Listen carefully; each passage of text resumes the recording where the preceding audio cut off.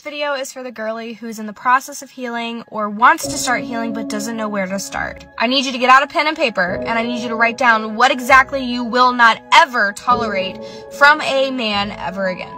That's your first step. Then you need to develop standards that you are going to have for yourself and for this other person. Like, if this person does not meet this standard, then he does not qualify for a place in my life. You have got to write it out clear as day to what you want in your life and what you don't want in your life, so that you can be clear for the next person that tries to enter into your life, and you know if they don't check all of these boxes, they gotta go. Do not waste your time on giving your love to somebody who is not worthy of it. This is so important, and I need you to understand that having high standards for yourself is honestly really hard. Like, men say that they want women who are independent and who have high standards and who take care of themselves, but do they really? Because you're gonna have multiple people that don't meet your qualifications because your standards are too high.